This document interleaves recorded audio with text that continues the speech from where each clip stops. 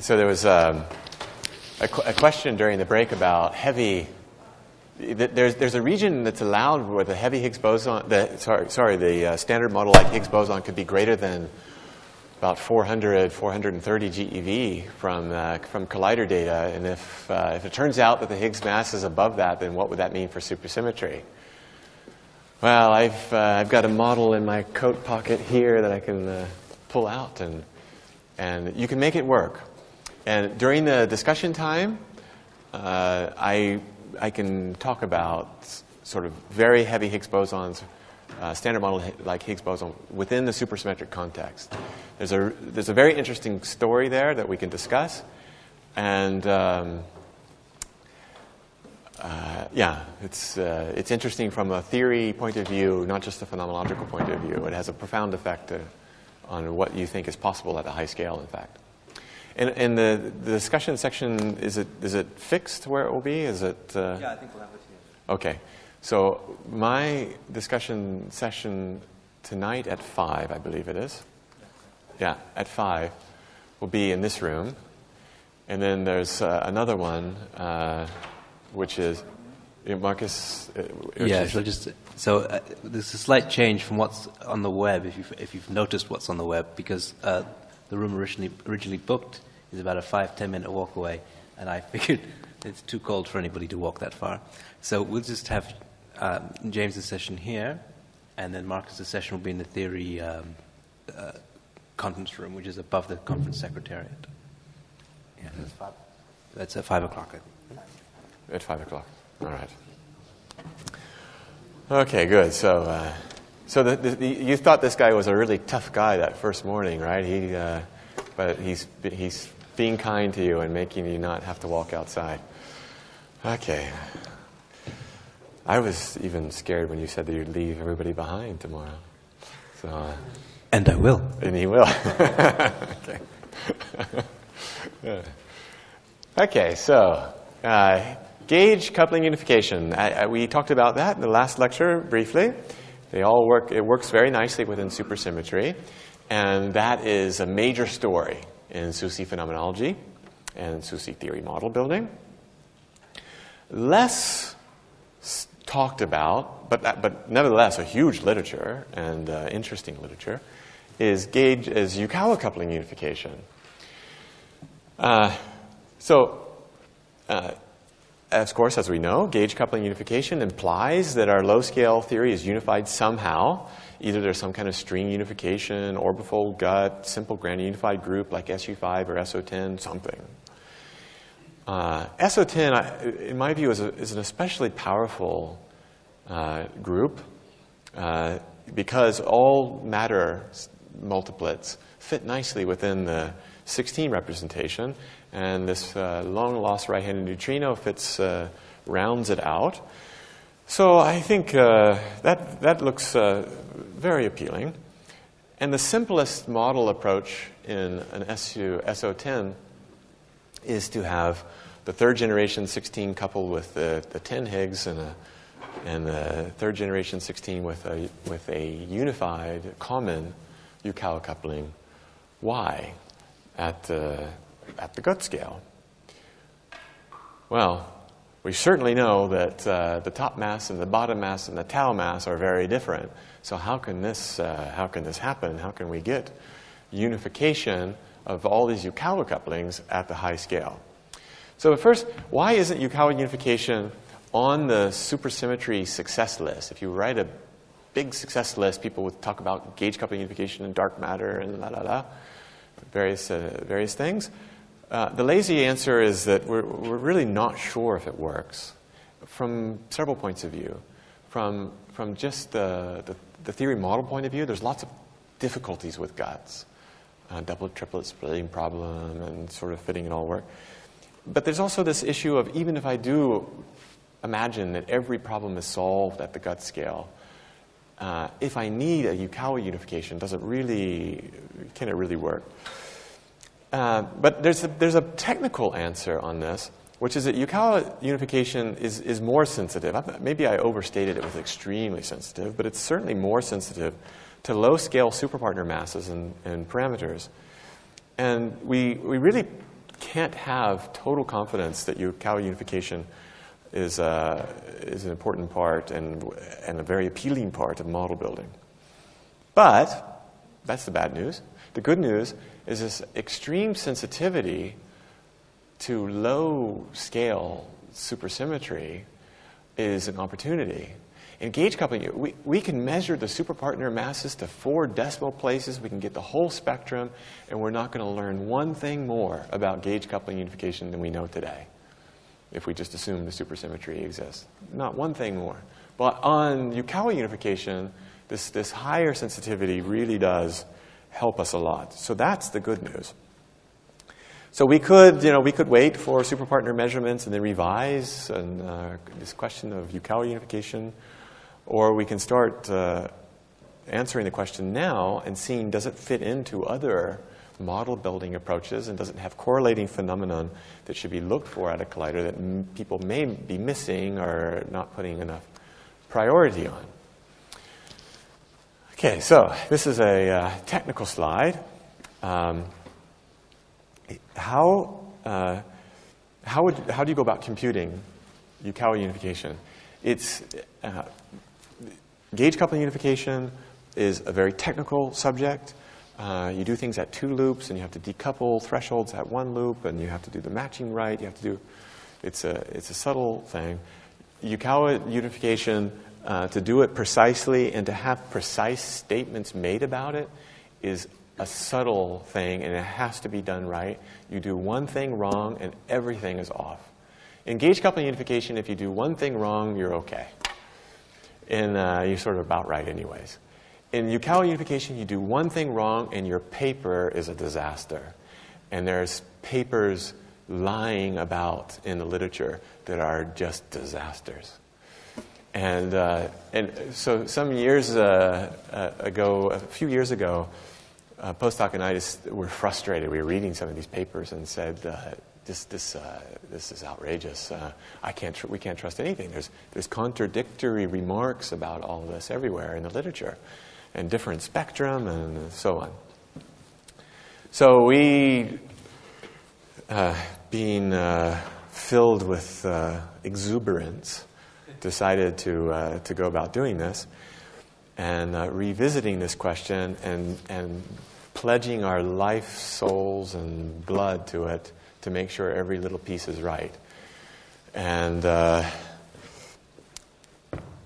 think it is right because in one part of what we did, we reproduced very well the answer of somebody that we and I trust quite a bit in the field, Stuart Robbie. So his name will come up later. So his paper was sort of in conflict with other people's papers and so on. And one aspect of our paper was we really were able to see that what he did was correct. And then we have some other stories to say about it. And so I want to tell you a bit of that story. So in gauge coupling unification at the high scale, you can run them up and you can make formulas like this. At some scale m, which is very near 10 to the 16 GeV, we can look at threshold corrections from the low scale, delta G1. G1 is G MSSM minus G standard model over G standard model.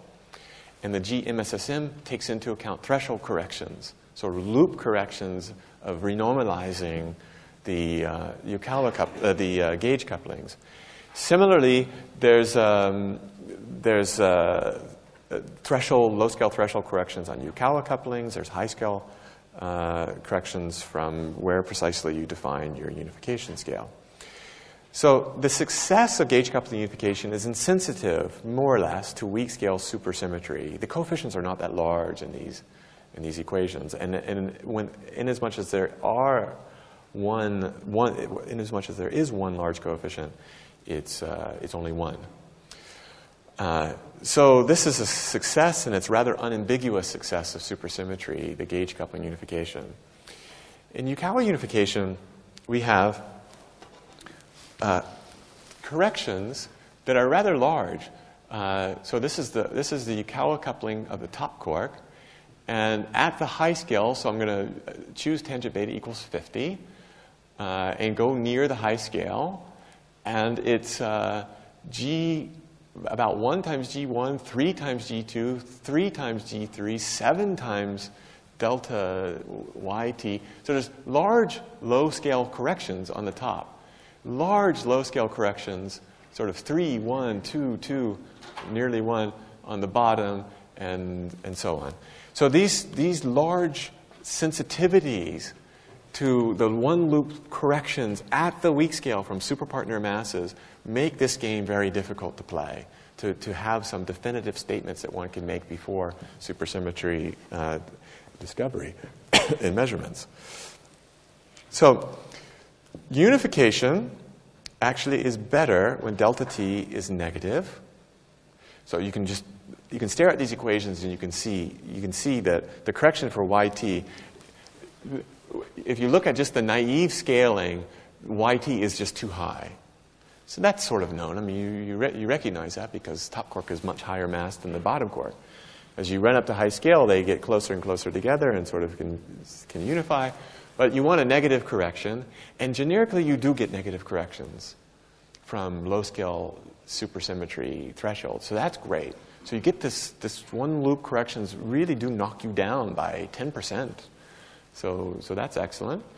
And generically, you want the B quark correction to be positive, and that is fine. You get finite B quark mass corrections that do this. I will show that to you in just a minute.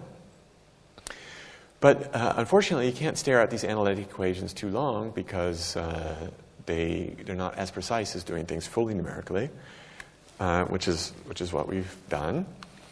So in this plot is contours of needed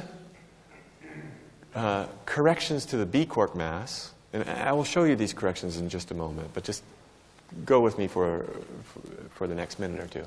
This is sort of one loop correction to the B quark mass, relative correction to the B quark mass, so it's dimensionless. So that's 6%, 4%, 2%, 12%, etc. So these are contours of needed values of B quark corrections in the plane of assumed values for the top quark correction and the tau correction. Okay? So as I mentioned, and I'll show you in the next slide, the top corrections are about minus 10% generically over much of parameter space, rather stably, around minus 8 to 10%, so around here. And the tau correction is fairly small. And this is in the needed value of tangent beta given values of delta t, delta tau, and the best value for delta b for unification. So I know that's a bit complicated in expressing it verbally, but I hope those plots help a bit. So what are the typical sizes of the top and tau corrections? These corrections are much more stable than the bottom quark corrections. I will, yeah. It's a bit hard to explain why, but it's basically because the top quark is an up-like object, and so it's not sensitive to large tangent beta proportional effects. It's just the way the trigonometric features of these corrections go. Whereas the down-type objects, the bottom and the tau, which are both down-type fermions, have many corrections that are proportional to tangent beta. And tangent beta needs to be high for this unification to work. But the tau is small. The overall effects are rather small for the tau compared to the B. So it's only a few percent. And the top is negative and about 10%. So that's the origin of my statement on the previous slide. So these are given that, these are the expectations for the B quark mass corrections. In the tangent beta plane in delta B, if I want Yukawa unification to work out to within a few percent, I need to be within this box. So less than a 10% correction to the bottom, generically about a 5% correction to the bottom quark mass, and tangent beta of about 50. So keep that in mind, because I'm going to show you very shortly why this is difficult to swallow. Okay? But this is what you need for triple Yukawa unification. High tangent beta and bottom quark mass correction is only 5%. All right? Okay, so this is where the major problem happens and where all the tension lies, is getting that B quark mass correction to be small. So, as I say, down-type objects have tangent beta dependent corrections at the loop level. And the bottom is a strongly interacting particle. And so the loop effect is, this relative mass loop effect is G3 squared over 12 pi squared. So it's just one loop factor, but with a strong gauge coupling in front, times tangent beta. Tangent beta is 50. So that's like an inverse loop power, and this is a loop power. And so the corrections to delta B are order 1. You really generically expect in these very high tangent beta values to have bottom quark mass corrections of 50% or larger. So it's generically large effects. Therefore, a very basic conclusion is that the B mass corrections must be smaller than naively is expected to allow for third family generation Yukawa unification. And this conclusion survives this very detailed numerical analysis. I tried to sort of hand-wave discuss it. And this formula, of course, is a very crude formula. But you do it very detailed, and it survives all the detailed corrections, this generic assumption. So another way to phrase this is something has to happen that you don't expect to happen, given the rest of the constraints in the theory. Okay, so I'll skip that.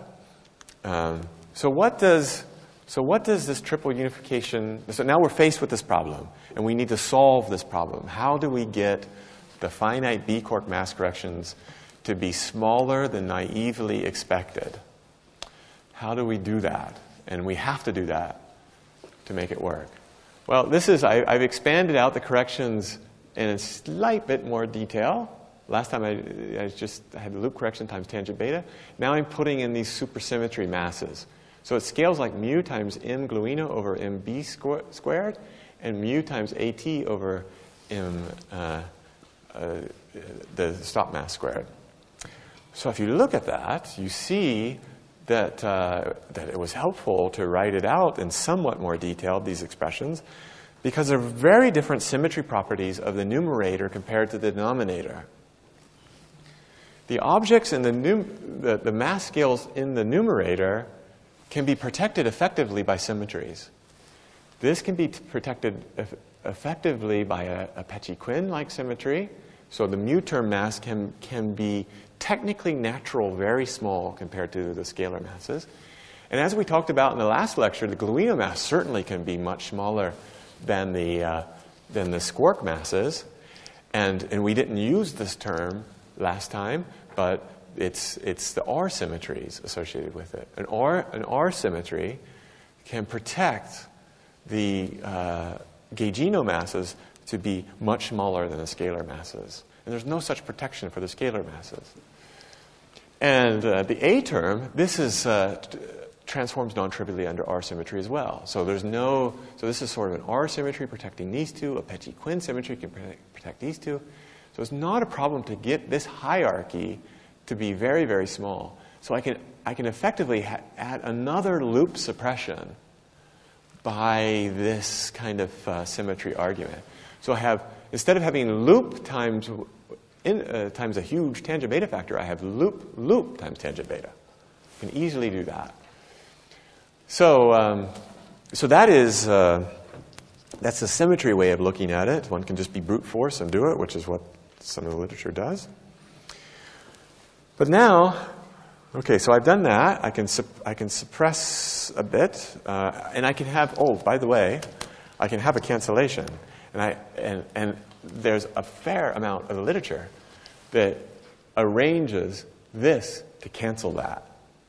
Because people don't like large hierarchies. They don't like scalar masses being very heavy. And if you don't want to make a loop factor here, then you have to cancel this with that. So manufacturing a cancellation between those two terms to make a finite B-quark mass correction has been a part of the game for some time. But I think that there's a major problem with that approach. And the major problem is that the finite B-quark mass correction is really not much different than a B decay to a strange quark in a photon.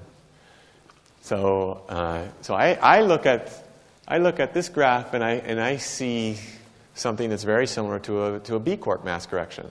So a B quark mass correction is a B quark here, a B quark there, and then a Higgs boson coming in with an X somewhere. And so I sort of shift the X a little bit, and I put a strange quark there, and I attach a photon, but it's really not much different. I mean, of course, I'm being very glib, but the symmetry properties are very similar. There's chiral clashing arrows, there's mass insertions, etc. So with this chiral clashing arrows of a left and a right with down-type fermions, if you see that in a diagram, you know there's a tangent beta running around in the numerator, always. So down-type objects with chiral clashing arrows gives you a tangent beta, and if the tangent beta is large, which it needs to be in this triple Yukawa unification, then it annihilates a loop factor. And so this has the strength of a tree, essentially the strength of a tree-level decay, naively. A tree-level contribution to B to S gamma compared to the standard model one loop decay of B to S gamma is untenable. So this conspiracy on the previous slide between these two terms by no means will translate into a conspiracy for this operator, which is morally equivalent operator as far as this is concerned. So I think this is a disquieting aspect of a cancellation. But this was done, sort of the work of Blazek, Dermashek, and Rabi was done sort of before lots of different things were known data-wise, and some theory analyses were done. And they did an excellent work, and they found similar things. They found tangent beta of about 50 is needed, so that's been known for some time. They also wanted a small suppression. It's not quite a loop factor. It wasn't a huge difference in it, but a difference between the matter multiplets. These are the squark masses versus the gaugino masses in mu terms. So it's exactly what we described in the last few slides. They wanted a large A term and positive Chargino stop contributions of all this, and that's that cancellation aspect. So they're using aspects of all of it, sort of a cancellation. They're using aspects of this suppression factor. And then they said, which was quite popular up till very, very recently to consider, is that, yes, there is a large contribution to B to S gamma, but if the contribution is really large, then I can just flip the sign of the amplitude. So the standard model has one side. I add to the amplitude a non-standard model with the opposite sign, and I just make it so large that it's the same magnitude but opposite sign. And there's nothing in the B to S gamma experiments that would say that that is a wrong idea. This is another way of expressing it. This coefficient, I should state, right here, the coefficient of this operator, which is mediating this decay. So you can imagine integrating all this and making an effective operator. This coefficient is the so-called Wilson coefficient C7 for B decays. So, and B to S gamma in supersymmetry you can write as the standard model calculation of the branching fraction of B to S gamma times 1 plus 0.45 times C7 effective. This really should say effective on top, over C7 standard model. So the experiment, sorry, no, this is correct. I already inserted the effective part. This is 1 plus delta C7, so the new physics contributions to the C7 diagram over a C7 standard model. So therefore, since the experiment is nicely consistent with the standard model to within 10 or 15%, we need the new contributions to be either 0 or so large that the whole sign changes. So flipping the sign of the amplitude can work, and it's a possibility that's real and was exploited by BDR in their approach.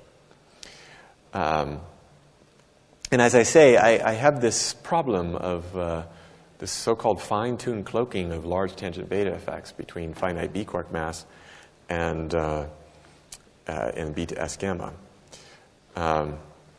Before I describe that solution, I should give you an update on this. It turns out that flipping the sign does not work. It's very unlikely to work. I talked to an expert just this last week to get an update on it, somebody who's been following the LHC-B data. And the way you test for it is looking at B to S, L plus, L minus. Because the photon can be off shell and make an L plus, L minus, and there's other contributions, actually, a box diagram contributions to B to S, L plus, L minus. And so there's a different linear combination of operators that contributes to one decay versus the other. And you look at the invariant mass spectrum of L plus, L minus in the energy spectrum, and it's not consistent with a flipping of the sign of C7. So that solution is probably no longer viable. So there's another solution which is you can anticipate given our discussion, is that we can suppress both the finite B quark mass corrections and B to S gamma by considering very massive scalars, by having this hierarchy, this one-loop hierarchy between the R-symmetric and Peccei-Quinn symmetric masses versus the scalar masses. And the main minus of this is the one that we've been considering, is that electroweak symmetry breaking is more tuned because you have these heavy scalar masses, which translate to heavier masses in the Higgs potential. And the main plus is that flavor changing neutral currents and CP violating observables are okay, or less problematic.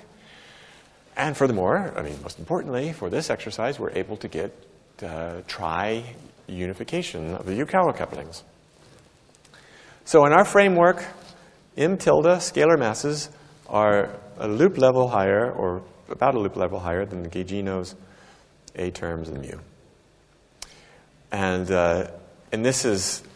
this harks back to our previous lecture. It's leading us in a similar direction. It's if supersymmetry breaking is charged, then you don't get this type of interaction. You get one loop suppressed factor, and that this anomaly-mediated like interaction can be the one that gives the gaugino masses, and the scalar masses are roughly the gravitino mass, and we have the spectrum that may just work for Yukawa unification. So various pieces are coming together of this approach, I think. So let's be technical about it. Let's choose a spectrum of 150 GeV for the Wino, and the gluino is 1.3 TeV, so that's certainly out of reach of LHC7. LHC7 has no hope for finding 1.3 TeV. And the gravitino mass is near 600 GeV in this case.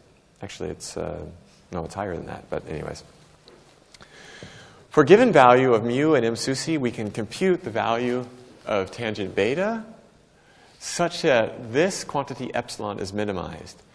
It's a cyclic error function on tri-unification of the Yukawa couplings. So YB minus Y tau over YB, YT minus Y tau over YT, YT minus YB over YT, computed at the gut scale.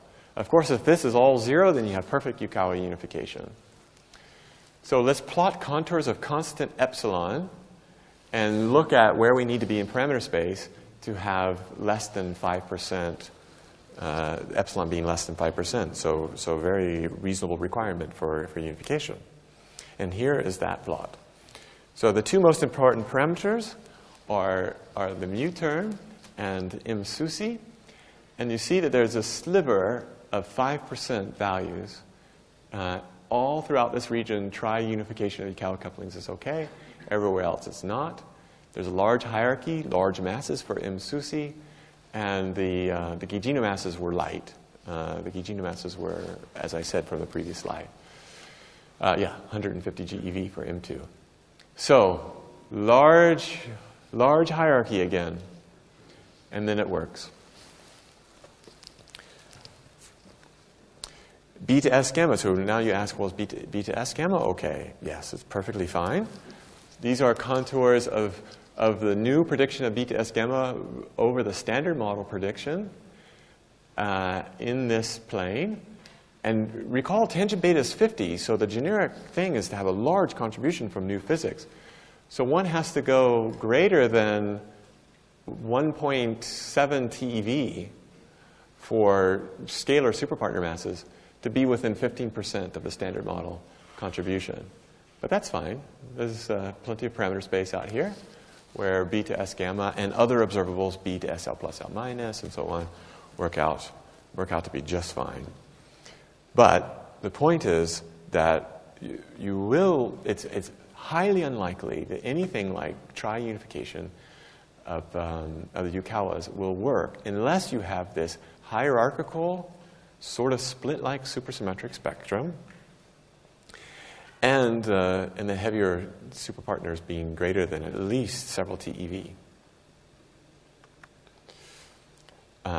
There's a small effect on G-2 of the muon, so that there might be indications of new physics there, but the uncertainties of the calculation are rather large. It gives a positive contribution to G-2, which is in the right direction, but it's not substantive. Okay. So it's highly dependent on the weak scale threshold corrections. What we were able to do with Yukawa unification is something, again, that we were just simply not able to do with gauge coupling unification, and that is put very strict requirements on the low energy superpartner spectra. Now with gauge coupling unification, the high energy spectrum had a lot of effect on what was possible and what was not for gauge coupling unification, because you can imagine much more violence up there. What about the high-scale threshold corrections for Yukawa unification? And there, it's generally held in the literature that the high-scale thresholds are less of an issue. And you can sort of understand why, because a Yukawa coupling is really only affecting one operator. And whereas a gauge coupling is lots of different states, you add different states in, those different states then contribute to the quantum corrections of that coupling.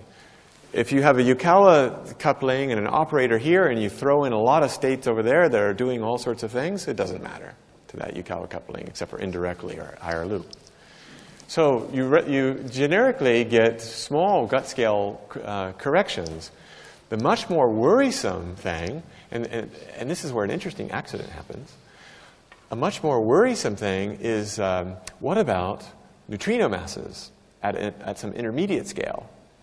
And if you have a third generation sort of Yukawa coupling associated with neutrinos, they can feed into this top quark corrections with a logarithm of m gut over m to the 13 GeV.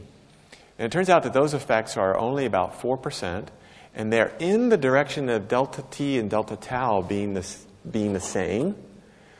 And if you look at all these equations carefully and look at some of the plots, you'll see that the impact on delta B is very, very minimal as long as the corrections to delta T and delta tau are the same along some line.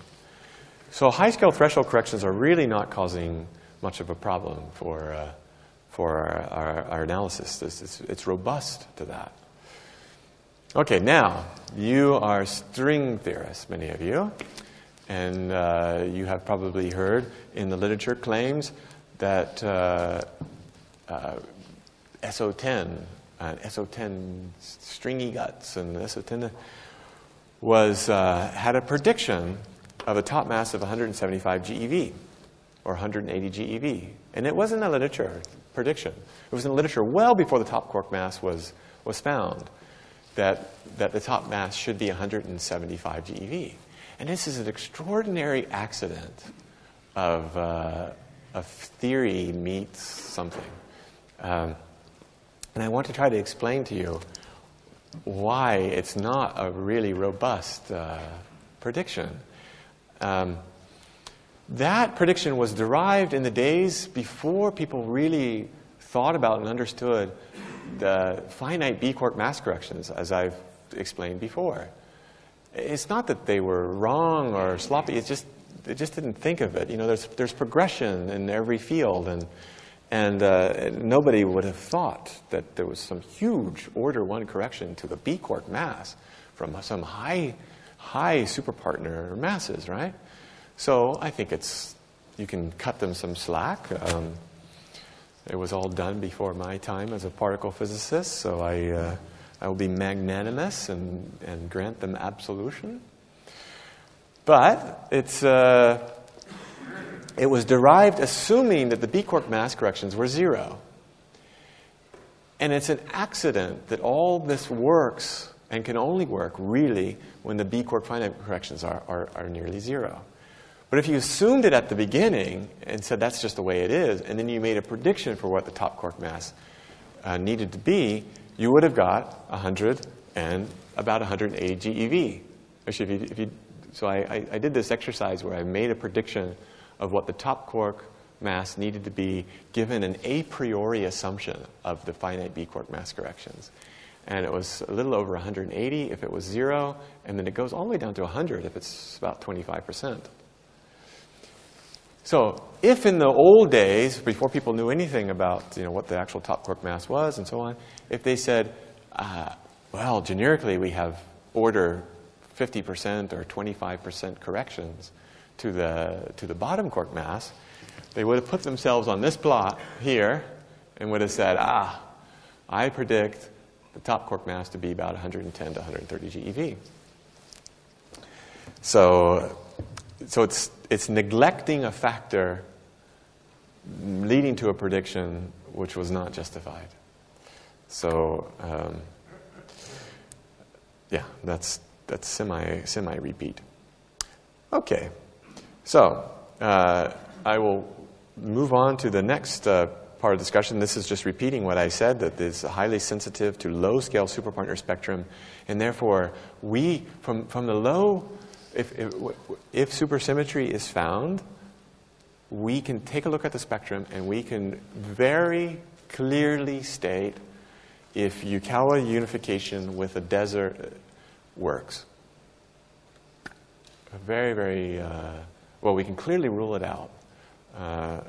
Precisely working is a little bit more difficult.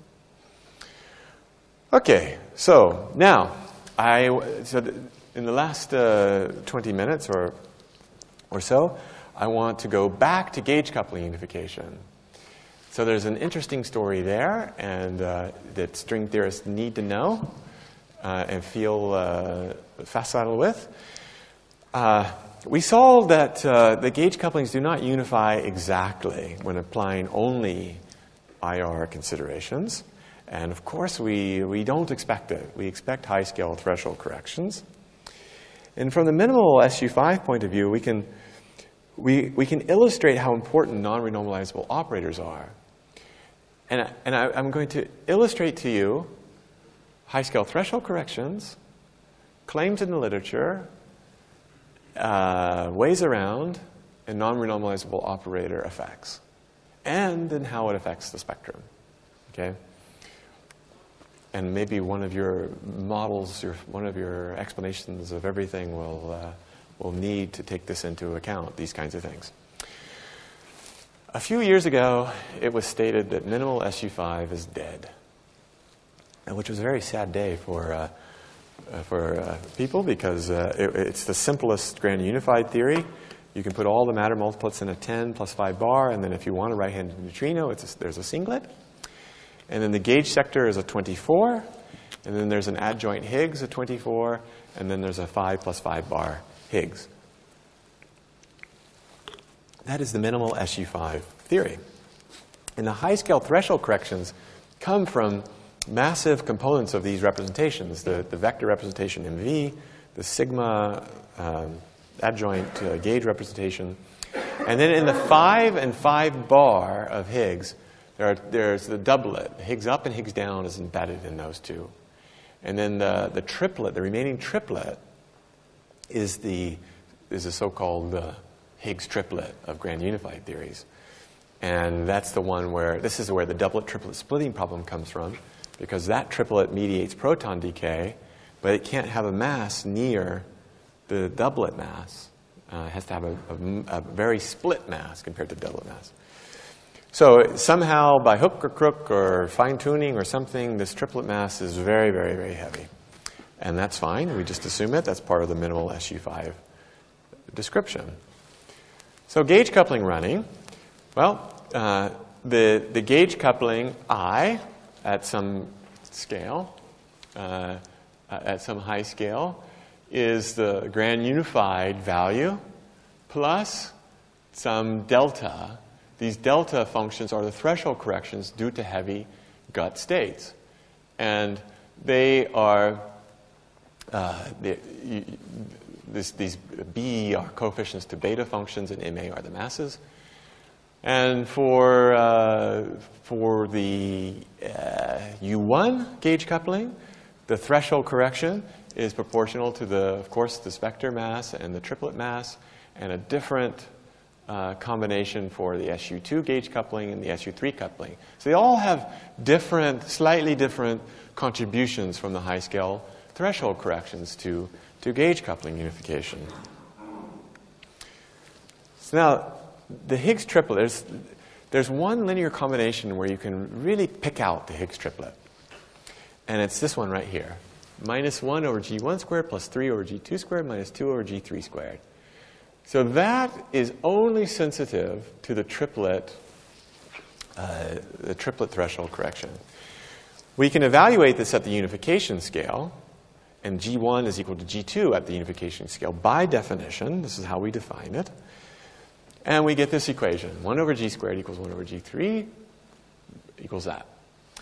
Now, delta U depends mildly on low-scale superpartner masses, but it's always within 1 times 10 to the 16th and 2 times 10 to the 16th. With small, it takes a lot to get out of this range for superpartner masses at the TeV scale or below. Okay, so we have this equation now that isolates the triplet Higgs mass. The triplet Higgs mass is ultimately what's going to be our problem. Now, we know from our previous discussion that G3 at the unification scale is less than GU, albeit by not much. It's only about 1% difference. This implies that the left-hand side of this equation is necessarily negative. So that is negative. So if the left-hand side is from higher mathematics, the right-hand side of the equation better be negative.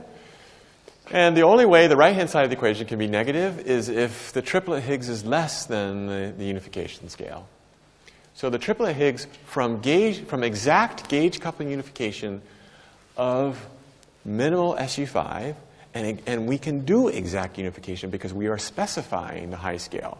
So we can't hide behind cloudy visions of the high scale. This is our theory, minimal SU5. We are testing and we are making calculations on our theory. The triplet Higgs has to be less than 10 to the 16th for exact gauge coupling unification, period. Now, this is in conflict. It's in conflict with this diagram right here. The triplet Higgs mediates proton decay. And if the superpartner mass spectrum is below a TeV, or close to a TeV, then that triplet really has to be above 10 to the 17 GeV. And you say, well, it's only 16 versus 17 in the exponent. Maybe we can get away with it. But you can't get away with it. There is a conflict.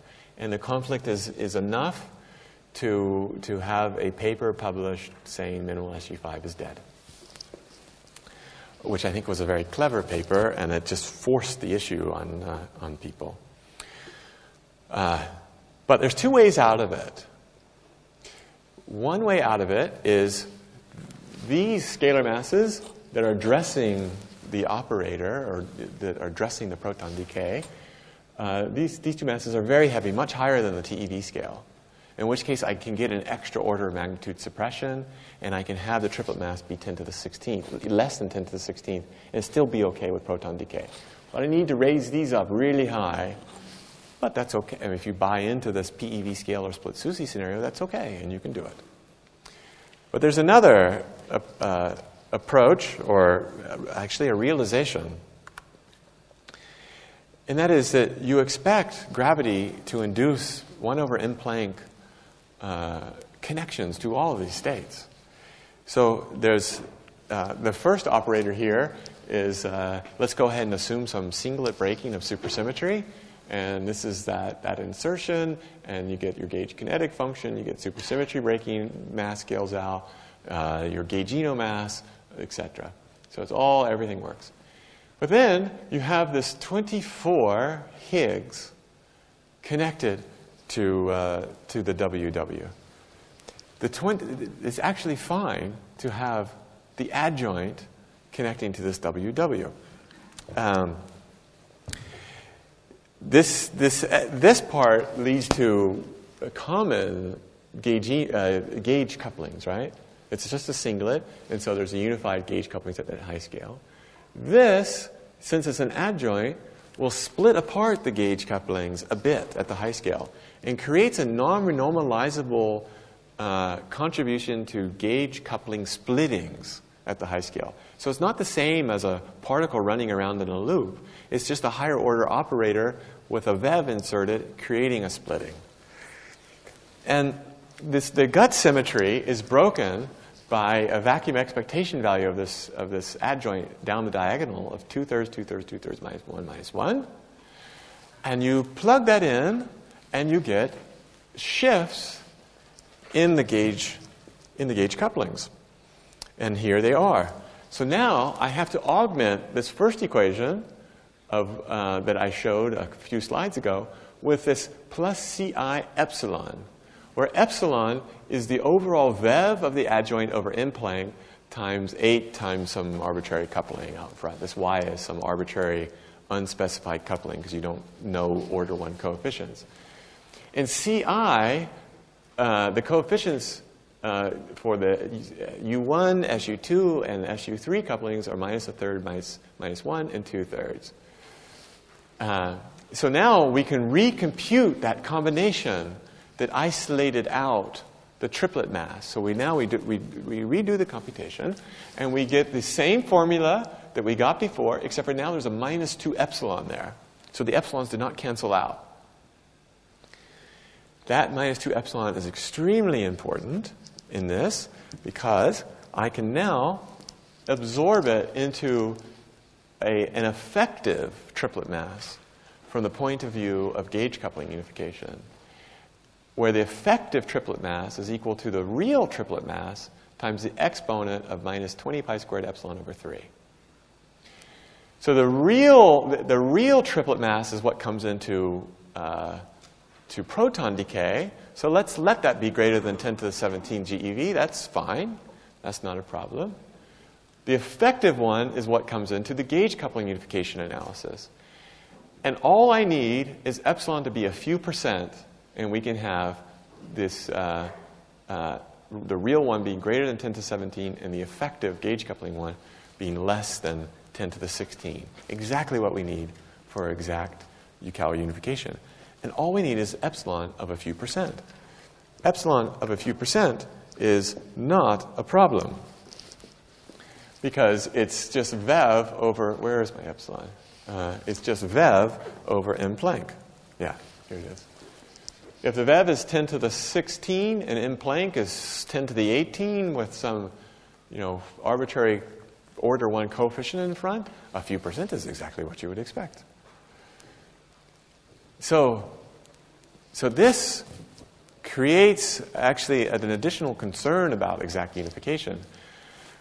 It almost doesn't matter. From a field theorist's point of view, if a field theorist comes to you and says, I've proven exact gauge coupling unification, I know how to show it, be highly, highly skeptical.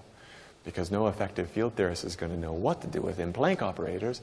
And M Planck operators play an equivalently important role as high-scale threshold corrections do for gauge coupling unification. This is very serious a fact that you have to take into account. So it will be required to have a deeper theory that gives all the operators, renormalizable and non-renormalizable operators, before you can say something really definitive about gauge coupling unification. And my attitude about gauge coupling unification is that I believe it at some level. I believe in unification. I think it's there. But we will be a long ways away, both theoretically and experimentally, in establishing that nature has really chosen it. And we will need to piece together a full story about that, proton decay and other things. So just to show you, there's some plots that we had made some time ago about triplet Higgs mass and epsilon, and you only need a few percent, and low scale masses of supersymmetry work perfectly fine for it. Okay, but you can't stop there. And the imprint of this is an interesting imprint. So if you have symmetry breaking in your theory, it's hard, it's sort of unnatural and strange for symmetry breaking to happen only along a scalar component of a chiral superfield, if we want to phrase it that way. It's not obvious that it should happen along that way. It's generically, symmetry breaking should happen in some direction in superspace. If you think about the Higgs boson of minimal supersymmetry, so think about electroweak symmetry breaking. Electroweak symmetry breaking gives a VEV to the Higgs up and Higgs down, but it also contributes to supersymmetry breaking.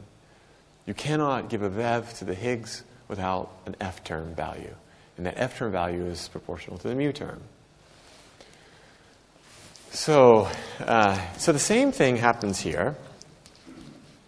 You can't really expect to find only a VEV in the scalar direction, but also you expect it in superspace. So I'm going to write down F sub sigma. And I'm breaking supersymmetry. I'm breaking the gauge group by this, but I look at the full superpotential of the theory, and it's this complicated thing, and the soft Lagrangian is this that you can derive from it is here. And then I turn the crank and I minimize potential, just like I do in any field theory. And I find that the F term has to have a non-zero value. Unless there's a conspiracy of A minus B being equal to 0. But it's the VEV times the difference in the A terms. These are soft supersymmetry breaking mass terms, A and B. The F term is proportional to that. And you say, well, okay, so who cares? There's a small contribution to the F term. We expect that. It's okay. But go back to this operator. If I have a non-zero F term in this operator, it's going to affect the gaugino masses. So the scalar component affected and split up the gauge couplings, but the F term splits up the gauginos. So there can be an imprint of this kind of non-renormalizable operator on the gauginos.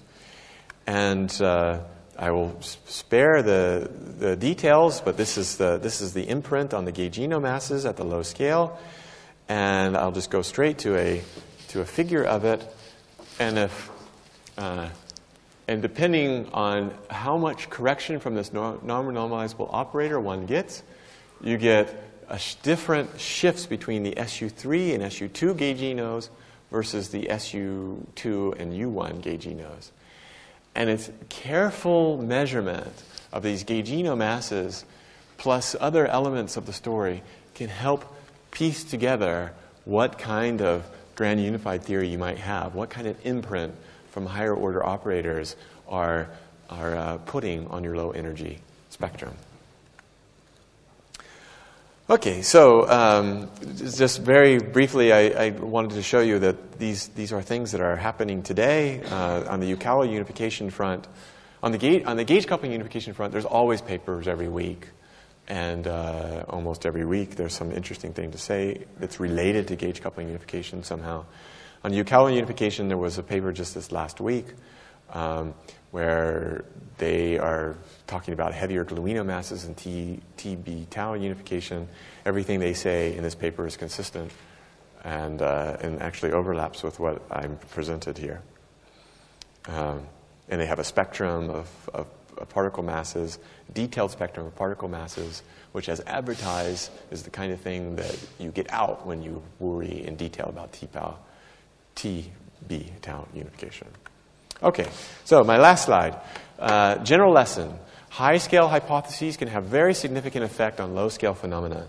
Even subtle hypotheses like non-renormalizable operators that just show up at the Planck scale can have this important effect on the Yukawa unification and on gauge coupling unification and gauginal mass hierarchies.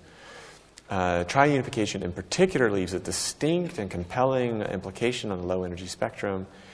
And the spectrum needed, actually in that particular case, may look like split SUSY or partial split SUSY, independent of the Higgs boson mass issues. Okay, so I'll leave it there. All right, thank you.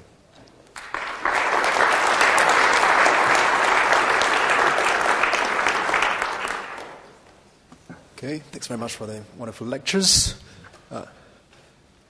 It's not the last lecture, though, sorry. Yeah, the last lecture I'm going to talk about very generic hidden sectors motivated by hidden sectors of string theory. And how would you go about finding something totally hidden at the LHC? And hope. I had a question about nomenclature. You mentioned anomaly mediation. What do you mean exactly by that? Is that assuming that this spurion is charged, or could you clarify? Yeah, so if the spurion, if the normal supersymmetry breaking multiplet that describes it is charged, then the leading contribution to the supersymmetry breaking would be anomaly mediated contribution, this loop correction contribution. Whereas gauge mediation would be? So gauge mediation is a different kind of loop correction. You have intermediate particles that are gauge messengers that feel supersymmetry breaking. And so you make two loop diagrams that feed in supersymmetry breaking into the... And unfortunately, I haven't had time to talk about gauge-mediated supersymmetry breaking. It's something I'm even working on right now. And so I was tempted to talk about that, but had no time. Okay. Yes, please. Use your microphone. Could there be some gravitational effect similar to the one you showed for the SU5 gauge coupling unification, also for the SO10 Yukawa unification in principle? Yes, but they're small. This would affect your conclusion? Yeah, it doesn't affect it much, and I base that mostly. Stuart Robbie had built, I don't know, maybe hundreds of SO10 models or something, and he showed in very painful detail that those corrections are small from these higher order effects. Yeah. Okay. Yes. So for Yukawa unification, you convinced us you need tan beta to be about 50, but earlier on in your split supersymmetry work, for getting a Higgs mass of 125, you mentioned tan beta equals 2. Yes. Yes. If it's 10 to the 6th, then tangent beta 2 works. Yeah. But there would be no tri-Yukawa unification in that case at all. No. Right. And let me just make one more comment about this. It's semi-obvious. So he did it in sort of painful detail, but it's semi-obvious why there's a big difference between gauge coupling and Yukawa unification at the high scale. Here, there are not many representations that you can connect to the WW and make it gauge invariant. And it's the same way with the Yukawa unification. There's a 16, a 10, a 16. So in most of these grand unified models, there's not another representation that you can just add to it, make a non-renormalizable operator, and it has a VEV that will. You need to go to higher order, exactly. So you have to go to much higher order as you get by multiple Planck masses suppression, VEVs over multiple Planck masses. Yeah. Okay. Well, we have more time for questions this afternoon at 5 p.m. in this very room with James. There will be also a tutorial with Marcus Marinho in the TH conference room upstairs from the secretaries. In the meantime, let's thank James again.